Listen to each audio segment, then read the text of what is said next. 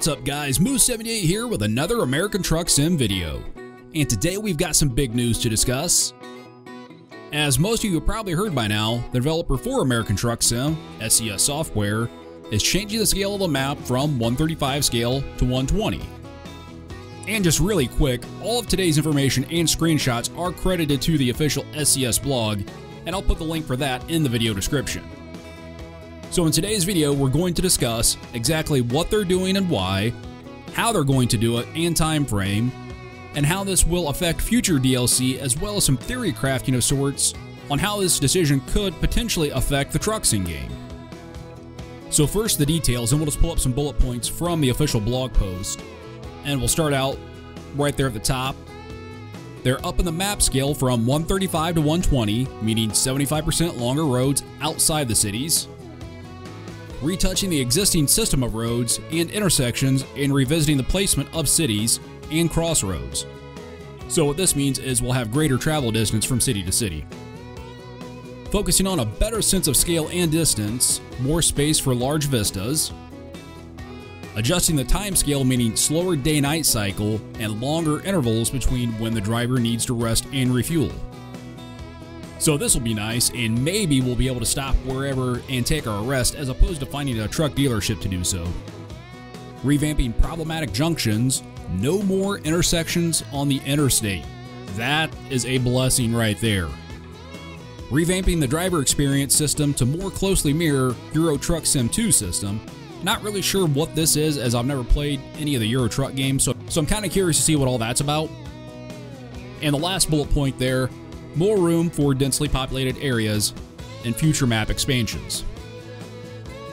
So let's go back and touch upon a couple of the key bullet points just real quick. First, the scale changing and the roads outside of the cities being 75% longer. Here's a screenshot of what that looks like, as well as a screenshot showing the comparison of the old map versus the new map. And what this means is it will now take more time to complete a trip and to travel across the game world, and more specifically, longer trips on the interstate or whatever route you may be traveling on. This is huge. This is what we've all been wanting since day one, is longer trips and travel times, so we can hop in game and just drive. It has gotten better with the Arizona DLC, with it being an additional state to drive in. However, the road systems in Arizona are much better than the previous two states, which are lacking quite a bit in my opinion.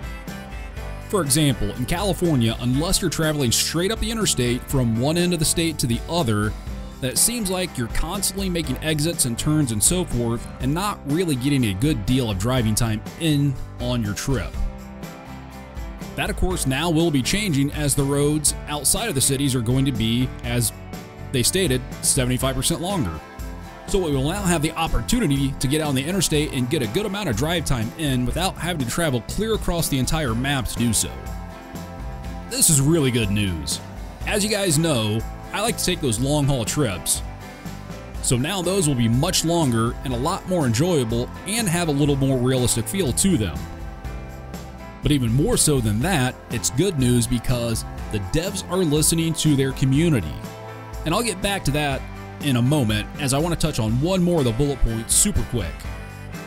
And that is, they're going to go back and fix some of the more problematic intersections, and they specifically stated removing the intersections from the interstate. How long have we been complaining about this?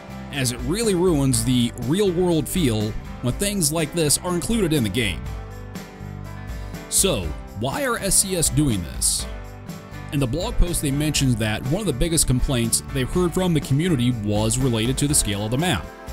We've talked about it on the channel here several times, stating that the map was just a bit too small.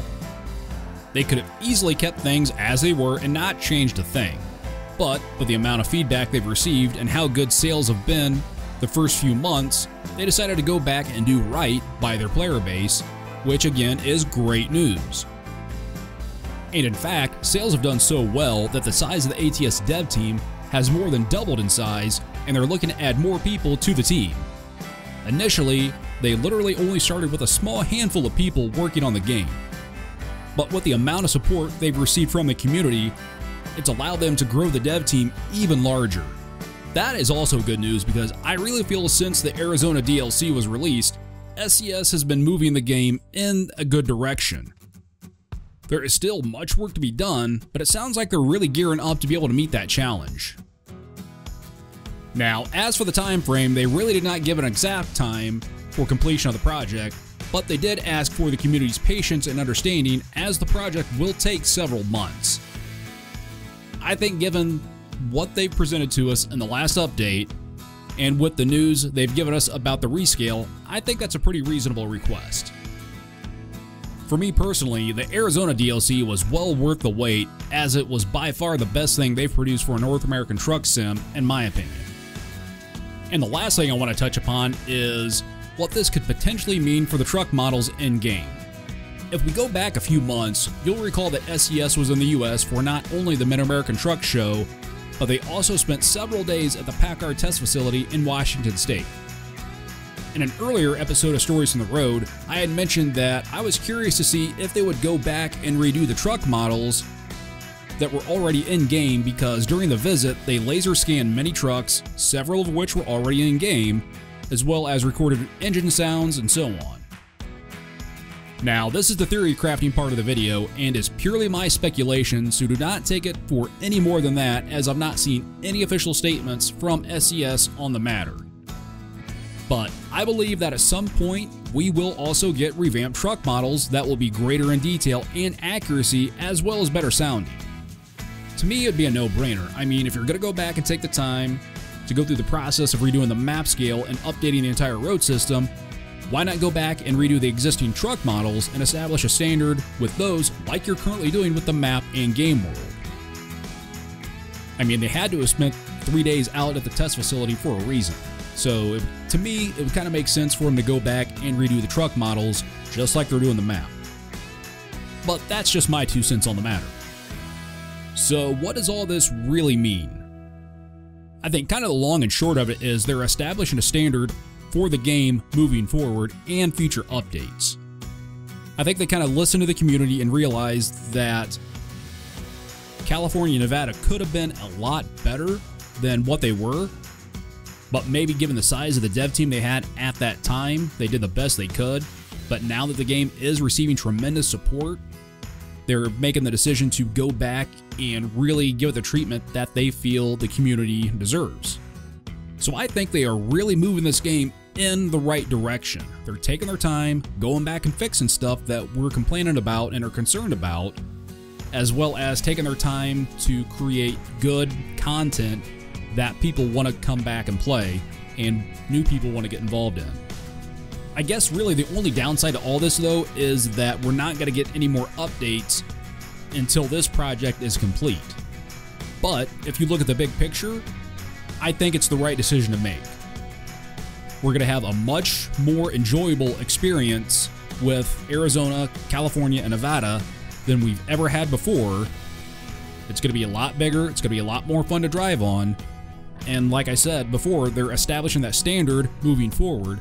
So future states will be just as enjoyable to drive on, and everything's going to mesh a lot better, and it's just going to be a much more enjoyable experience for everyone moving forward.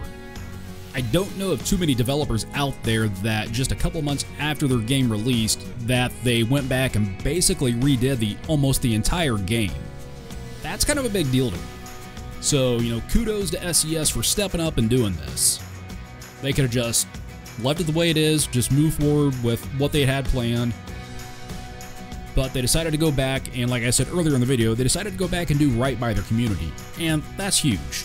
So I will definitely give them my patience for that, and I really look forward to what they have in store for us moving forward.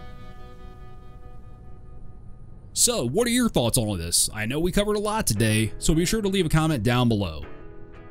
But that's going to wrap it up for today. If you liked today's video and found it useful, then a like and a share would be super appreciated. And if you're not already subscribed, please consider doing so now. But guys, I'm going to cut on out of here for now. Until the next one, take care. We'll be seeing you. Hey guys, thanks for watching. Hope you enjoyed this video. Please take a moment and subscribe to my channel. Also, if you want to follow me over on the Twitters, click on the link in the description. And if you're looking for great gaming gear at an affordable price, Click my no-scope affiliate link also down in the description. And if you want more ATS content, click on the video to check out my Stories from the Road playlist. Thanks, and we'll catch you in the next one.